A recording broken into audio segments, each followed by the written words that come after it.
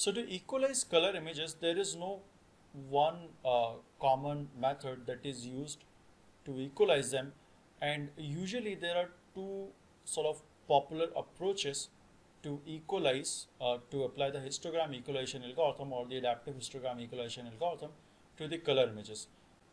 So one of the approaches is to convert our regular color image, our RGB color image.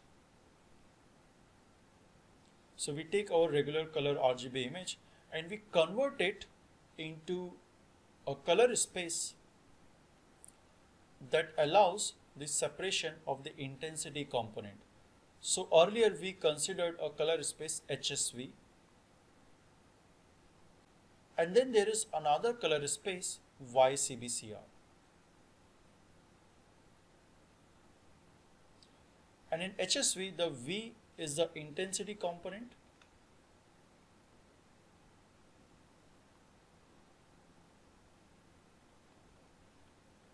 and in YCBCR, Y is our grayscale or the intensity component.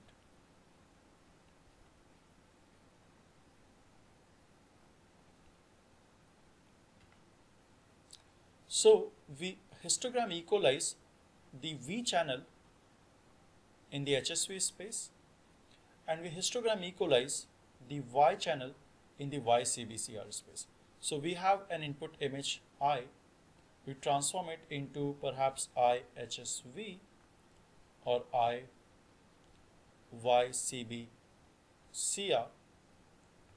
We histogram equalize the V component and we get image I prime HSV and I prime YCBCR, and then to get the histogram equalized color image back, we convert the HSV, the transformed HSV image, back into the RGB color space.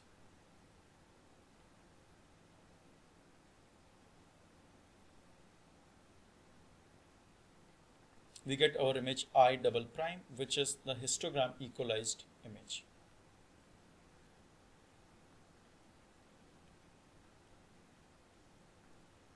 So this is one popular method to histogram equalize the color images, and one of the naive ways to histogram equalize color images is to histogram equalize each of the channels, the red, the green and the blue channels of the image separately.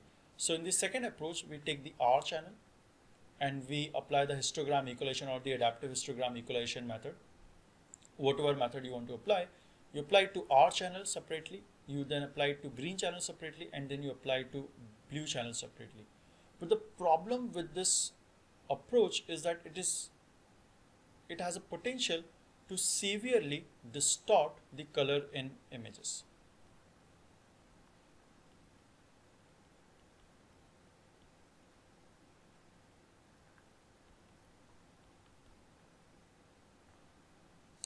This is because the R component is not the intensity value, is not the brightness value of a pixel. It is an intensity of the red channel or the grayscale value of the red channel of the image. So this is not same as the intensity that we measure in terms of the in terms of the brightness, and that is why if we separately histogram equalize these channels, then they would have different histograms. For example, our R histogram can look like this. Similarly, I'll draw it with the same color. So our R histogram can look like this. Perhaps this is our green histogram, and then our blue histogram can look like this. Whereas if we, let's suppose, convert the entire image into a grayscale image, so I'll just draw it more clearly.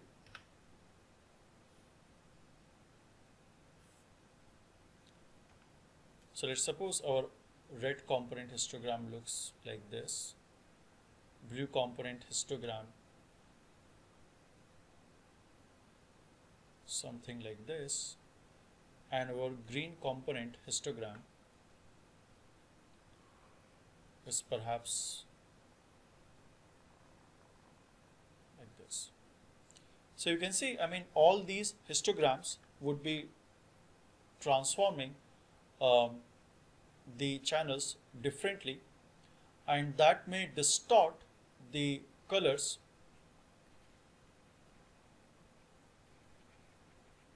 in the resultant image.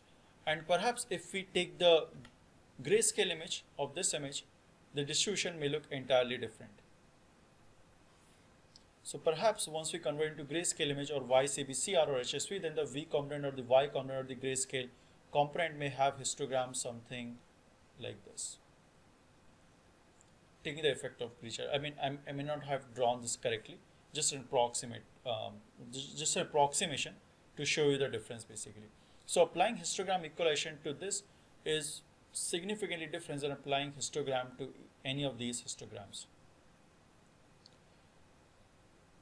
So this covers the discussion of the application of histogram equalization algorithms to the color images. And this also ends the topic of histogram equalization as a whole.